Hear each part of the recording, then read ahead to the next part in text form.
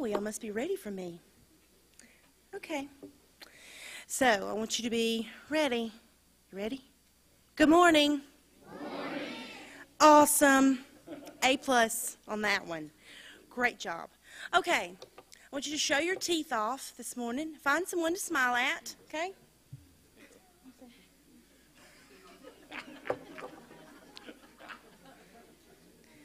Alrighty. Welcome, all of you. It's good to see you all, like every Sunday. It's always good to see you. And it's especially nice to see some of you visitors. And if you are an unfamiliar face, welcome.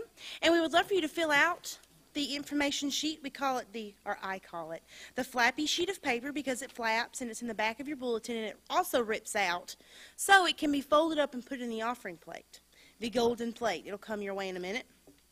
Alrighty, I have a lot of announcements that aren't in the bulletin. So, some of them are, but please, listen up. This Thursday, we will be feeding the JSU Defense. So, we would like for you to help out. If you would like to help out, please get a covered dish to the church, this church, the CMC, the gym area, by 6:15 on Thursday, okay? What day? Thursday. What time? Ooh. Some of y'all don't even need bulletins, huh? Okay. Now, in your bulletin, you will see a deacon election form. Please fill this out today.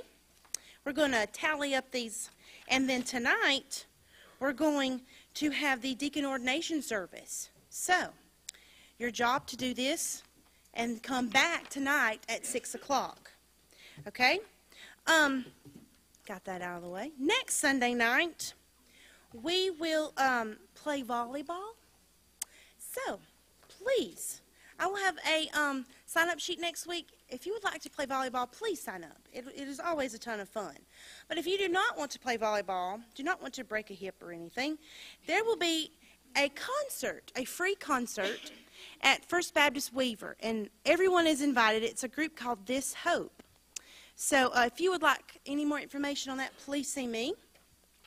All right, I'm hurrying. Okay, this afternoon at 4 o'clock, we will have our church council meeting in here, 4 o'clock. So if you are a committee member or chairperson, please come and be a part of this meeting. And then at 5 o'clock, I need to meet with my leadership council. You know who you are. This Wednesday is the blood drive. Now, some of us have just too much blood and we need to give it away.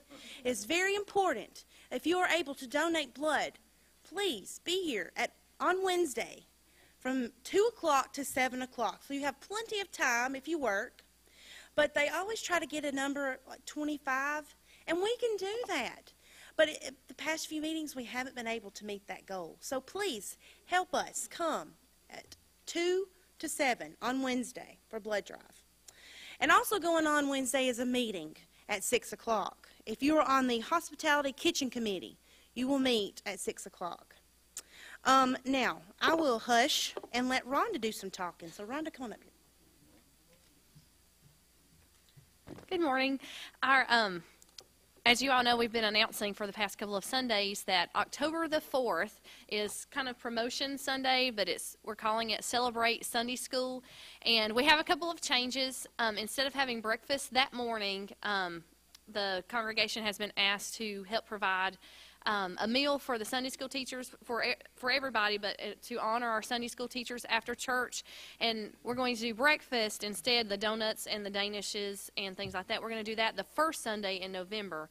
But our Celebrate Sunday School will still be October 4th, and we'll have a covered dish lunch after service on that Sunday to honor our Sunday school teachers. Thank you. Thank you, Rhonda. All righty, one last announcement. I'm sorry, one more. All right, last Sunday we met about Bethlehem, the reenactment that's coming up in December. And a lot were not able to come to that meeting. But I have some sign-up sheets if you would like to be a part of it.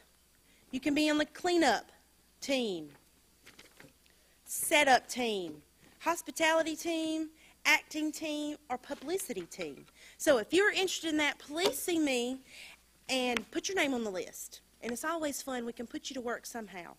And we will meet next Sunday at 4, and you will meet in your little group that you signed up for. And we will get started and get this going. All right? So I've talked too much.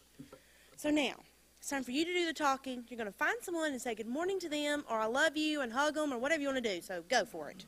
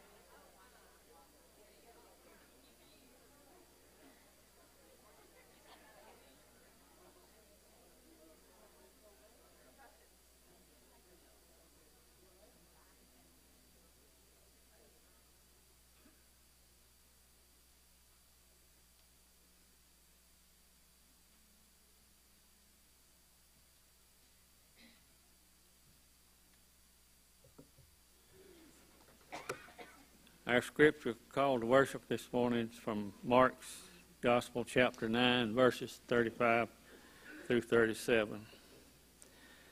And he sat down and called the 12 and said unto them, If any man desire to be first, the same shall be last of all and servant of all.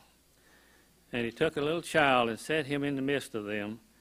And when he had taken him in his arms, he said unto them, Whosoever shall receive one of such as little children as this, in my name receiveth me, and whosoever receiveth me, receiveth not me, but him who sent me.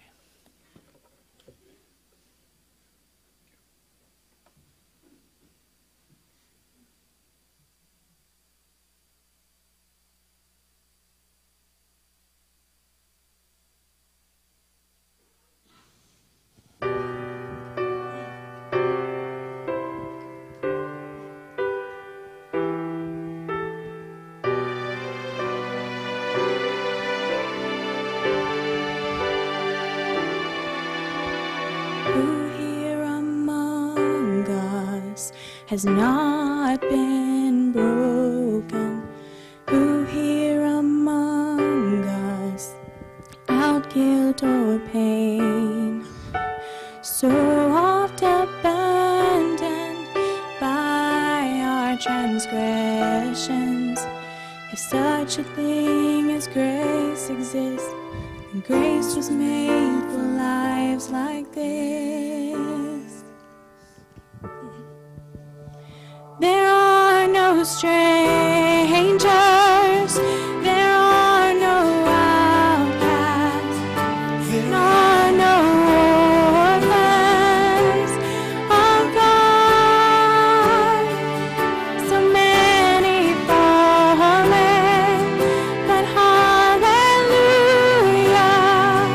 there are no orphans of God.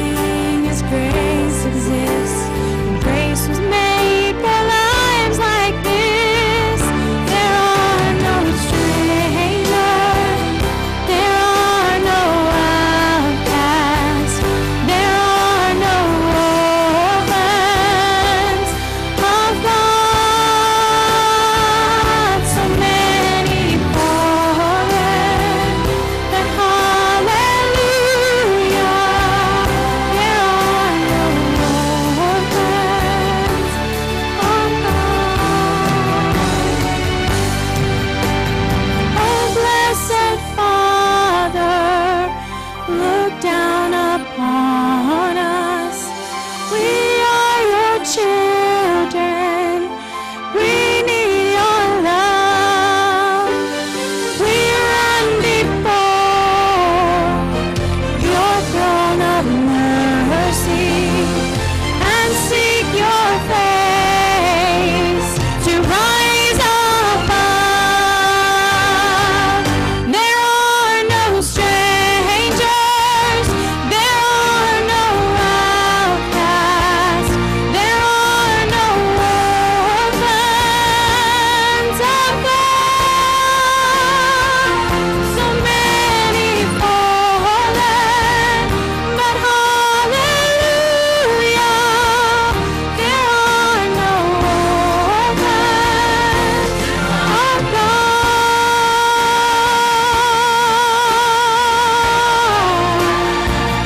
There are no orphans of God.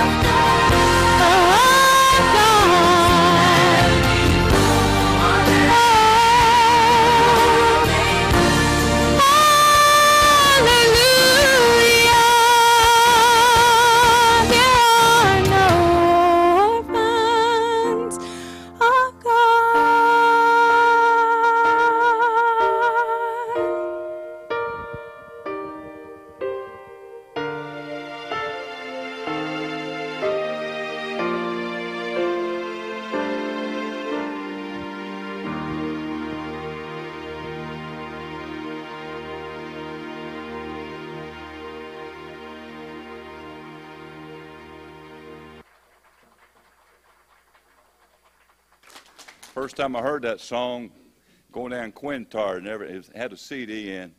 That thing came on with about a 100-voice choir. By the way, it wasn't much better than that I just heard. I almost ran off the road. Awesome song. There are no strangers here this morning, people. There's no outcasts in the family of God. There are no orphans. Thank you, Lindy. If you're visiting or a total stranger to our church, Lindy Curry, she used to be a green. I know Kevin and her mama back there. Is your mama there? She not with you? Okay. Well, Casey will count. The last time she was here, I introduced her and I left out kin folks. I didn't do it on purpose. If you are in any way related to Lindy, raise your hand. I just don't even know. Holy cow. Look at there. Half this church. Thank you so much. God bless you for singing that song today. Wow. I stand amazed in the presence of who? Jesus. Jesus. And now 5:12 and 5:13. 5:12 and you stand with us, please. Man, y'all be ready to sing now. Let us sing it. I stand amazed in the presence of Jesus the Nazarene, and wonder how he could love me, a sinner redeemed and clean. How marvelous, how wonderful, and my soul shall ever be.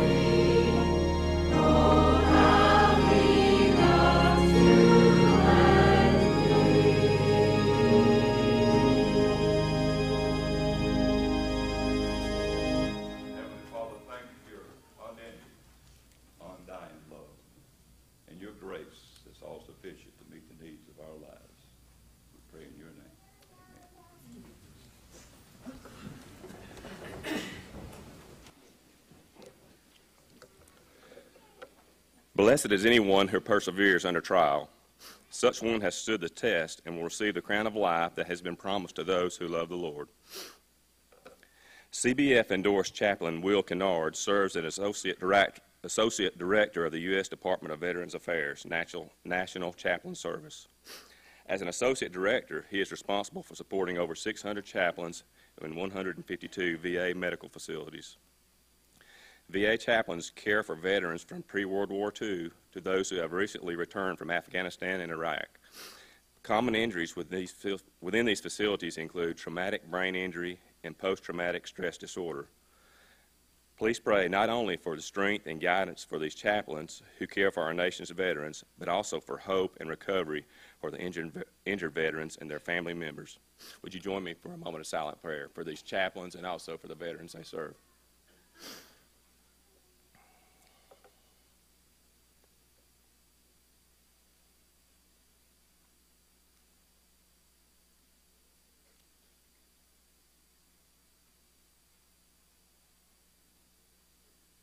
Amen.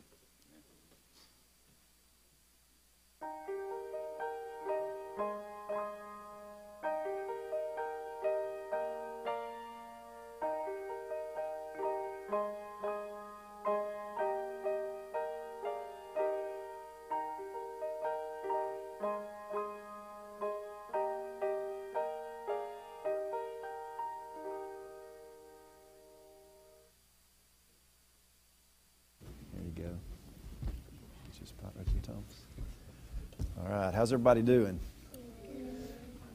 Okay, I'll ask you a question. How many of you watch television? Any? Oh, man. Oh, well. Okay, that's all right. I expected that. How many of you watch cartoons? SpongeBob? Penguins of Madagascar? It's one of my favorites. Okay. How many of you watch sports? Anybody see sports? Did anybody stay up late for that Auburn game last night? I know people are going to be sleeping today, and I'll know who was out there watching that game. What about the news? Y'all watch the news? Okay, that's interesting. Yeah, I probably wasn't that way either. When I watch the news, I like to watch the news.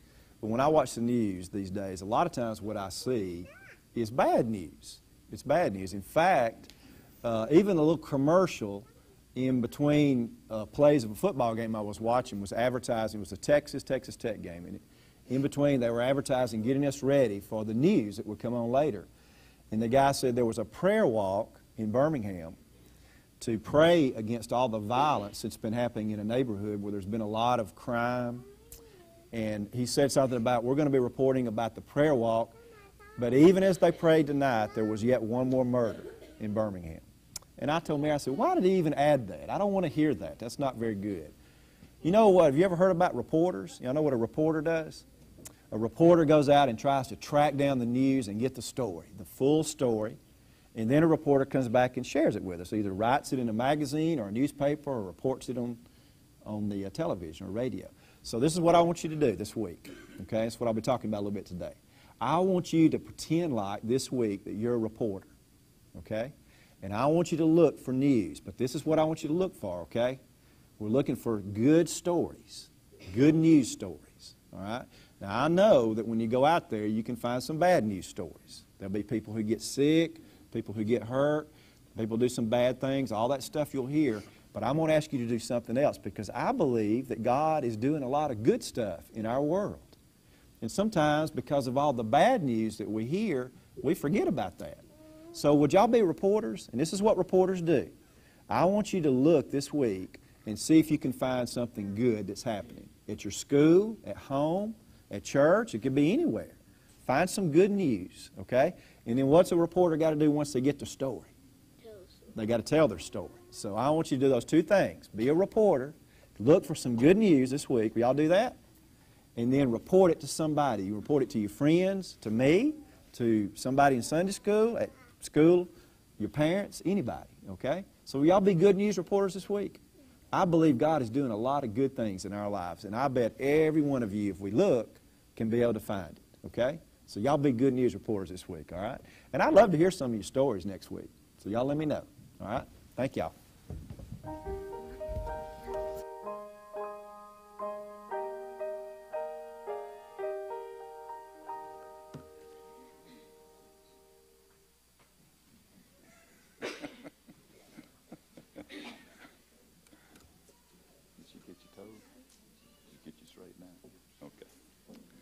The offertory hymn for the morning is 354. Leaning on the everlasting arms, 354. We'll sing all three stanzas. Join us, please, as we sing. Great hymn. You know it.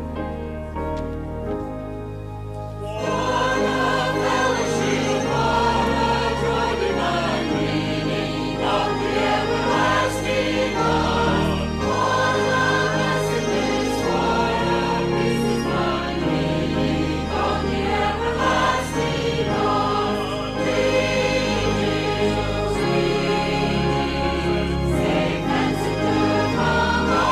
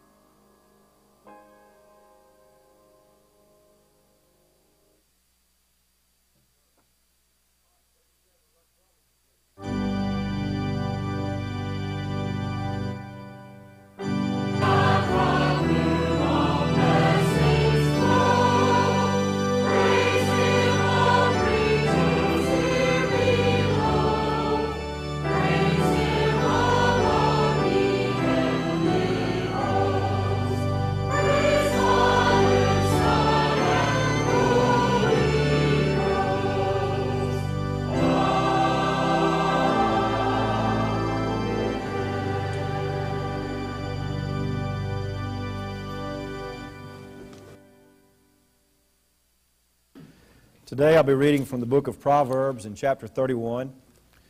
And before I do, I wanted to call two things to your attention, just to remind you that today is a day that we are electing deacons, 5 new deacons for our church. And a lot of you have already turned in your ballots, but if you haven't, we'll be counting those just right after the morning worship. So if you would like to turn in your ballot and you haven't, you can bring it up here right after church or take it to the church office when we finish. And then we will have our ordination service, because some of the nominees that we have will need to be ordained. If they're elected, we'll have an ordination service tonight at 6 o'clock. That's something that's, I think, very important and special and sacred. I hope that all of you will come and participate in that service. Look forward to that very much. You'll also note a little place in the bulletin where I have challenged us to give an offering, a special offering for world hunger, and I hope that you will participate in that. It's through the month of September. We'll end it on October 4th. It's already been announced, I think, a couple of times.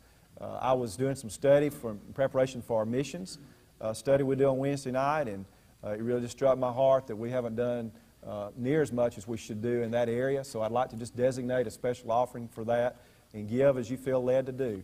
I was looking over some statistics about this recently from the United Nations, and it talked about the needs in the world, and right now they estimate 1 billion people in the world are hungry every day.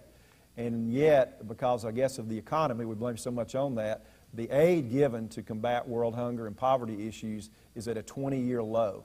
So I hope that you will give, not motivated necessarily by these statistics, but motivated by your own devotion to Christ and His care and concern for the poor around Him. Let's listen now to the words from the book of Proverbs in chapter 31. Begin in verse 10. A capable wife who can find? She is far more precious than jewels. The heart of her husband trusts in her, and he will have no lack of gain. She does him good and not harm all the days of her life. She seeks wool and flax and works with willing hands. She is like the ships of the merchant. She brings her food from far away.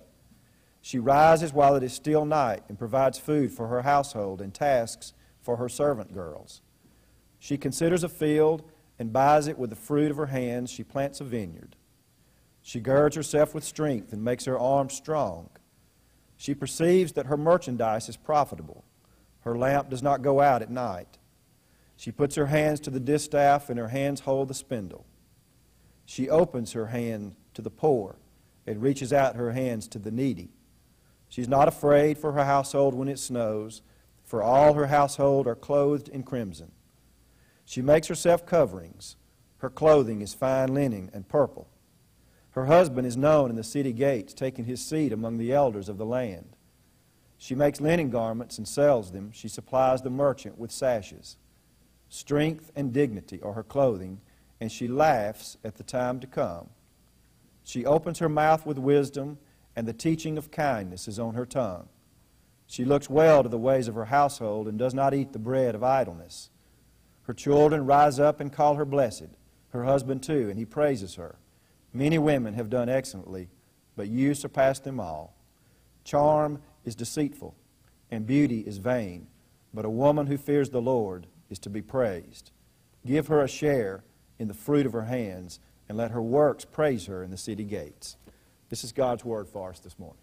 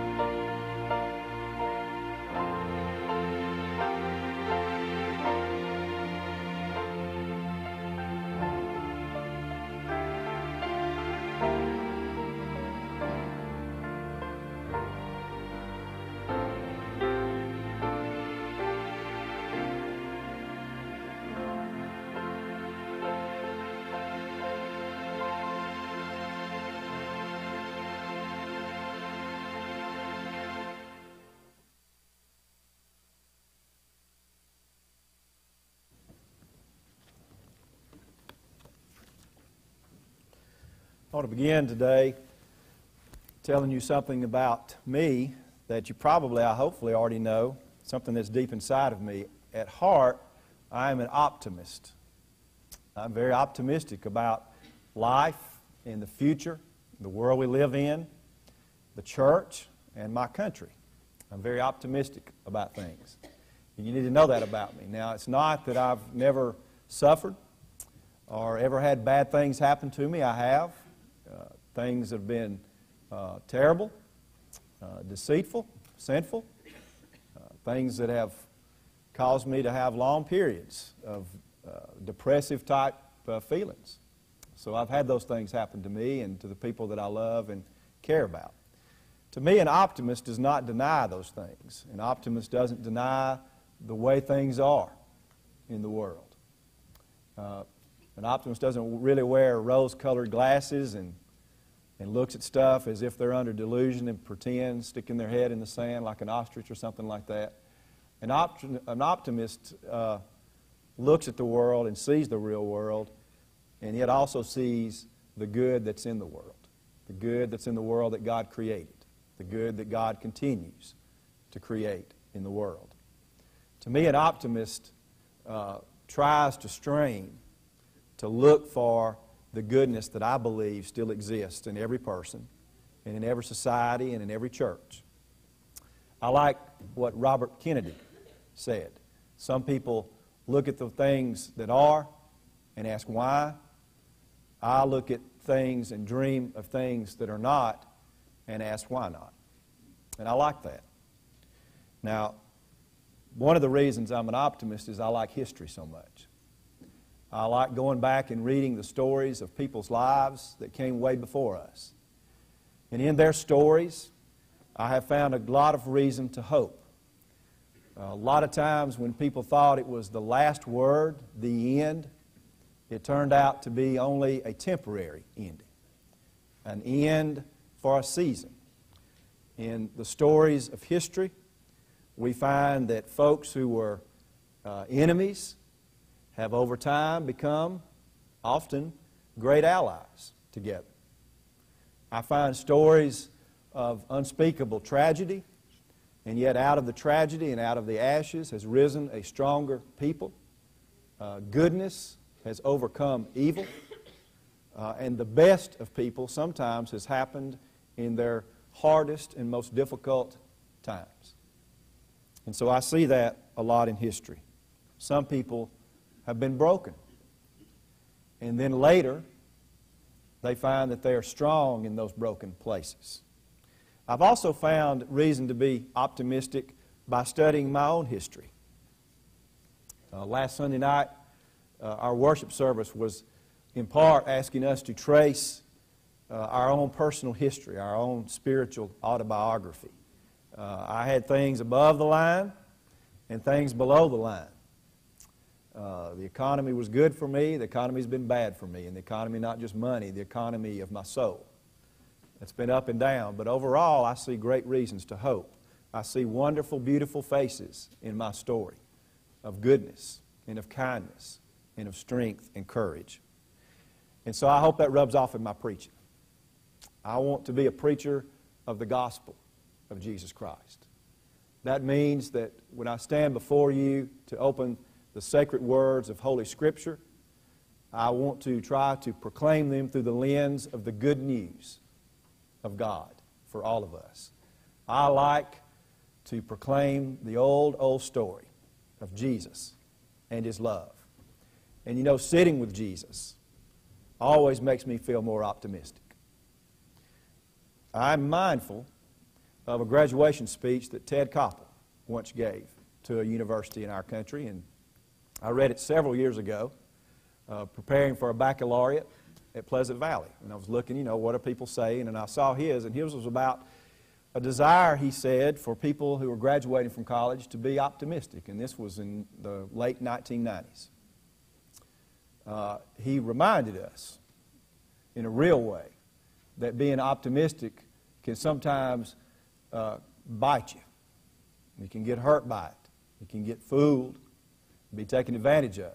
One of the stories he told was about the optimists who stayed in Germany before World War II began, hoping to make their country better and to change the course of militarism and anti-Semitism and so forth that they had charted. And so he talked about the optimists who stayed in Germany, and many of those didn't survive the war, as you know. And yet, in his speech, he was still encouraging these bright-eyed young American and international students who were about to graduate from a fine university to go out into the world and be optimists. And I want to do the same for you today. And I would like for us to look at this beautiful last chapter of a book of wisdom called Proverbs.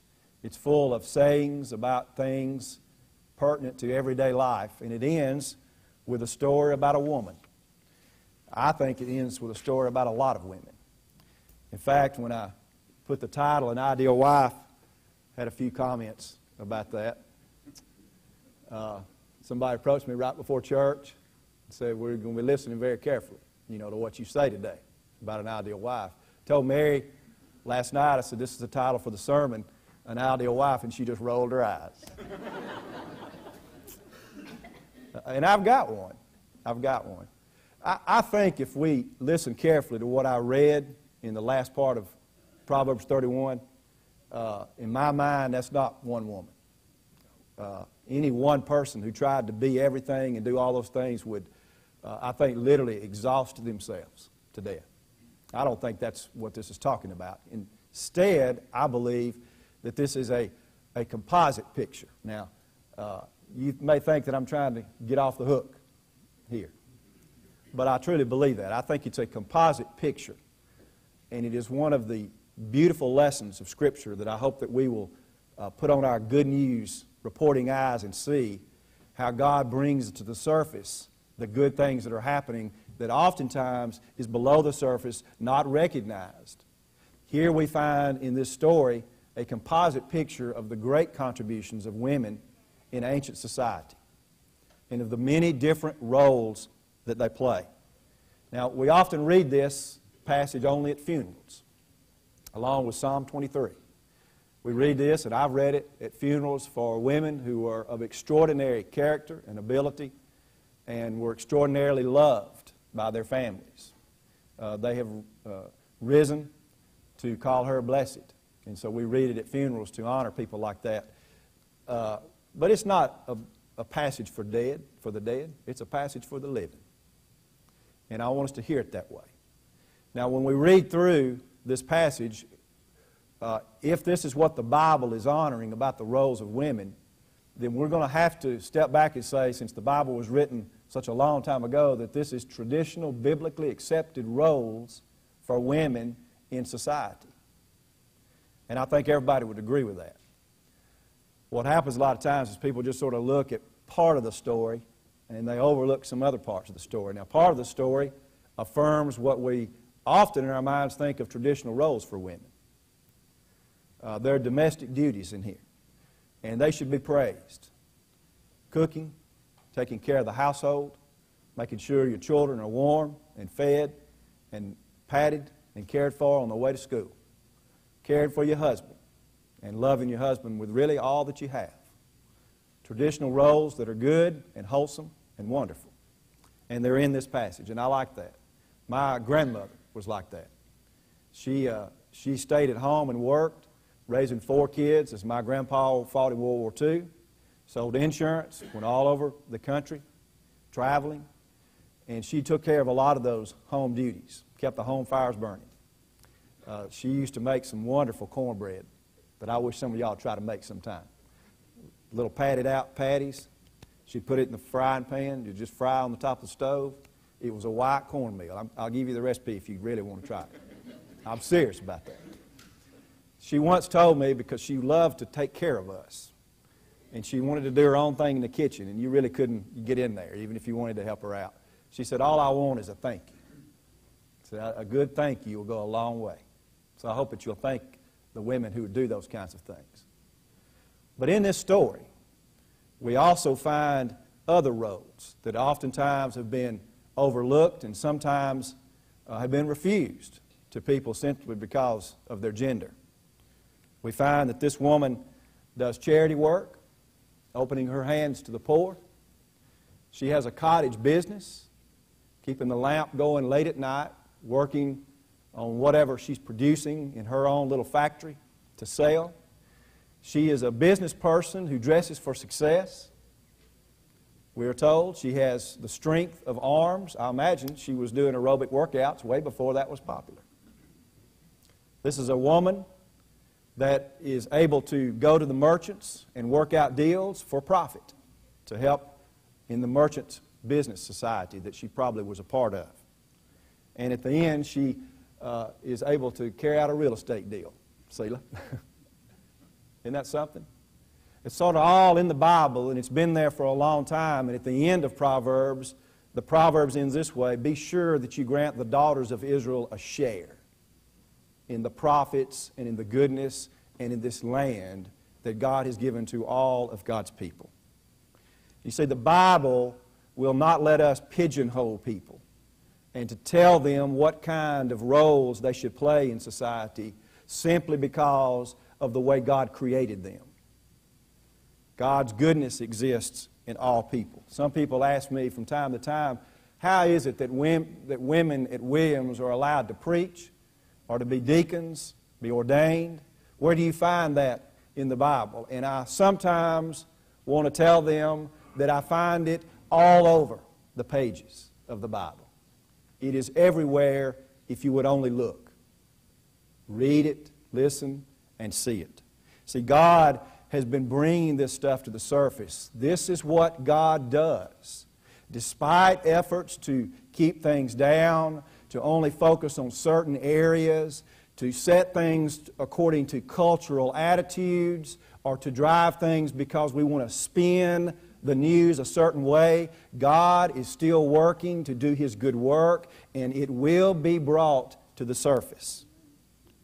Right there in the Bible, all over the Bible, are stories of women who support their husbands, who go out and do difficult and hard work in a terrible militaristic society of ancient times.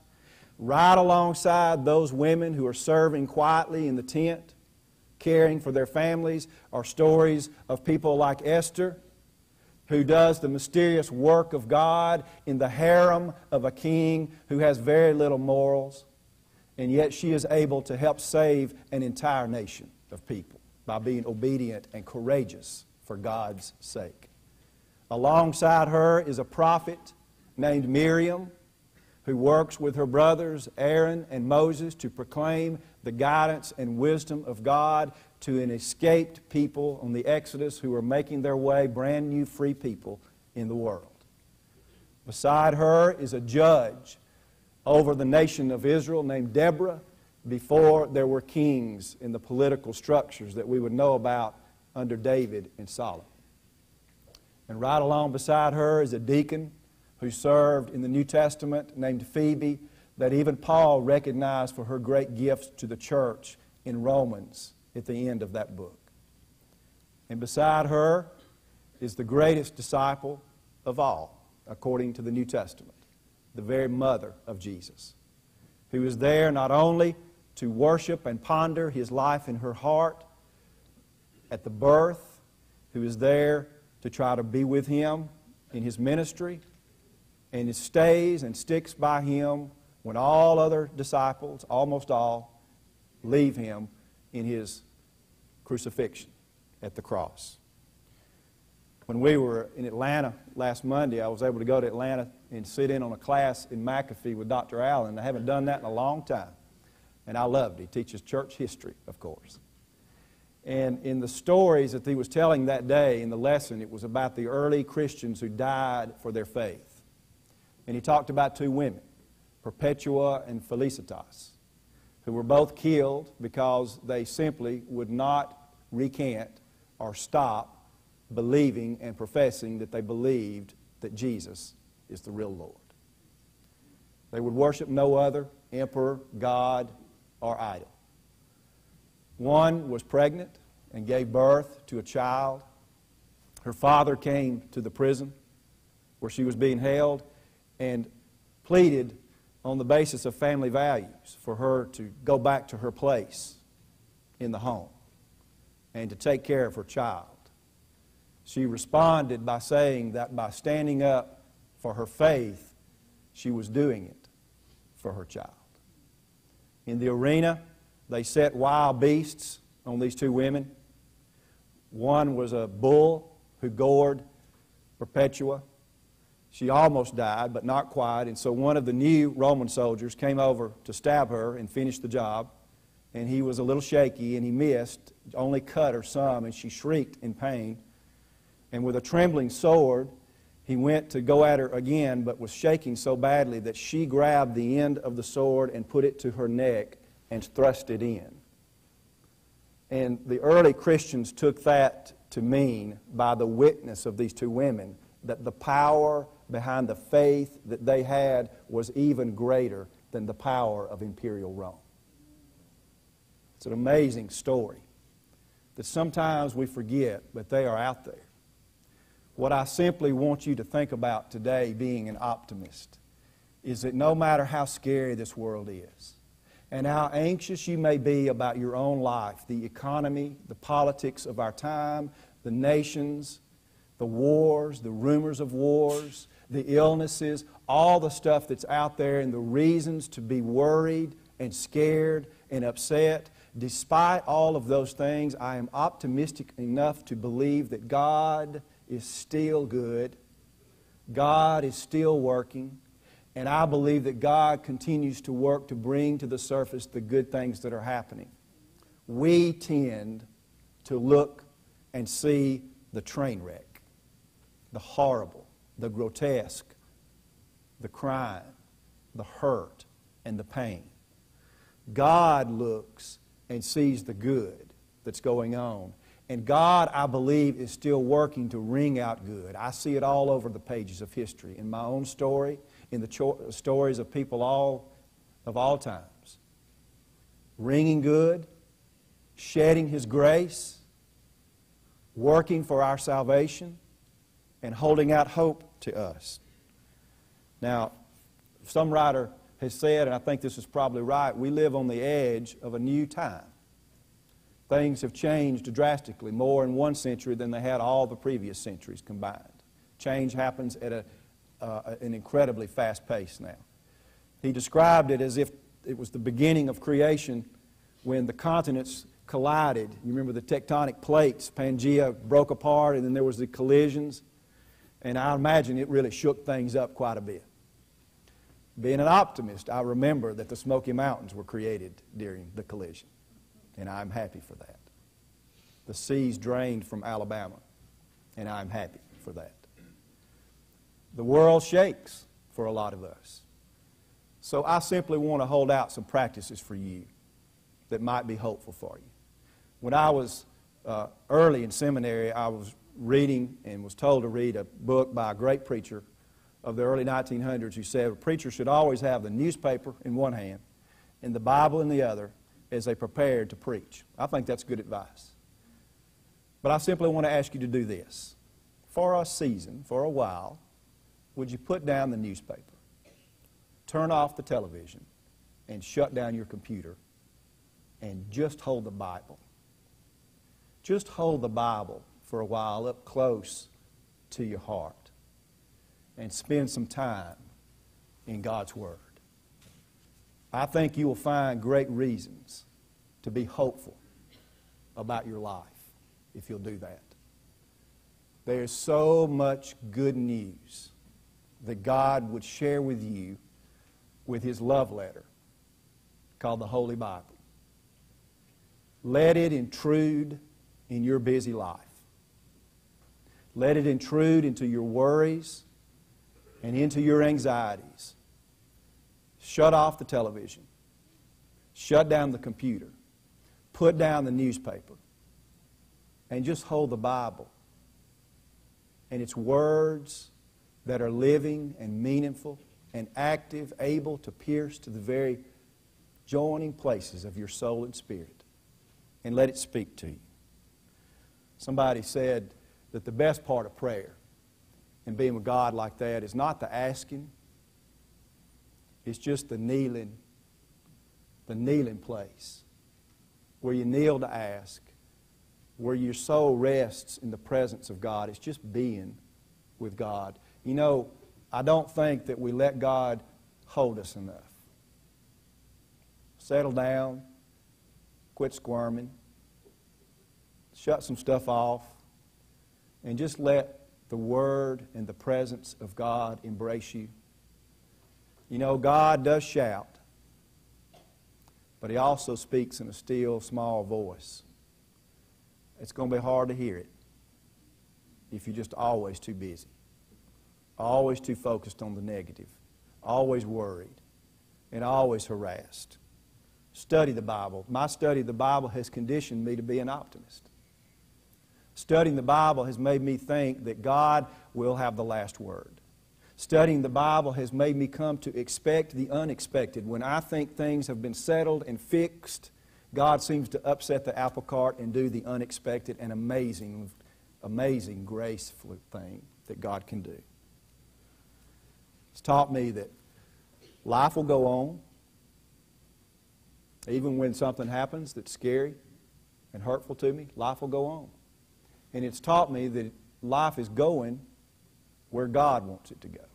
You know, there's a lot of people that come up to me and they say, things are getting so bad, surely the end of time must be here, as if God's just going to let everything get to the place where it all is ready to go to the handbasket and then swoop in like Superman and save the day.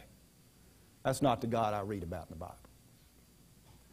This is a God who's with us in the very ideas of our creation, the God who's with us when we're shouting from the mountaintop, but also the God who accompanies us into the valley of the shadow of death.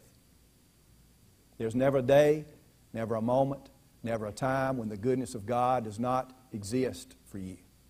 When the presence of God with those great arms that can hold us with strength that we cannot imagine is available to us. You know, some people look at the events of the world and their lives and they think about the big things, the macro events. I like to look at the micro events because I think there's a lot more of those, and if you add them all up, they amount to a lot more. So one thing I'd ask you to do is to be a reporter, like I told the kids. Look in your own story, in your own life, and be a reporter and see if you can't find the good that I believe God is doing in this world. I have a little journal that I fill out most every day, and it asks me questions, things that I can leave behind for my children. This last week, one of the questions was, what great quotes have people said, or poems or sayings that have meant a lot to you and affected your life? And as I thought about those, the great quotes I have come from people that do not have their names written in any history book at all. They're not famous. They're not well known, except to me. They're ordinary folks who loved me. They took the time to be with me. They were real, and they really cared. They were just close. Now, I want you to reclaim hope. Hope in God. Hope that God is still good.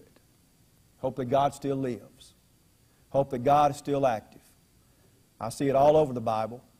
We are told not to grieve as others do who have no hope, because we are believers in God. This woman in this story, a composite of women, is said to embrace the future. She will even laugh at what will come because her hope is so strong. Jesus told us over and over again not to fear and do not weep.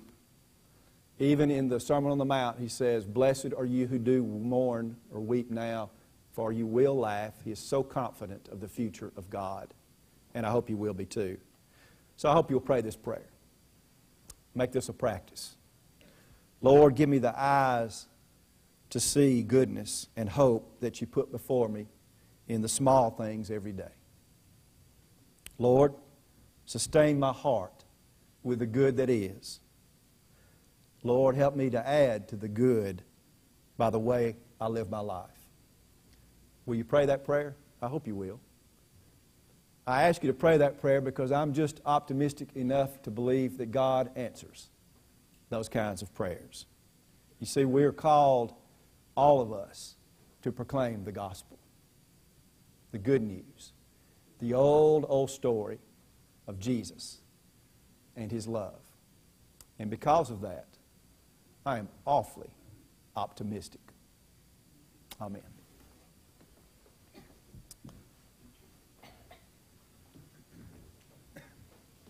I'd ask us to respond today to the message of worship where we've been a part of together, to the ways God has been touching your life and working in your life. I've given you one specific challenge, and that is to be people who will pray and look for the good that God would show you and to allow God to embrace you and love you. I hope that you'll do that.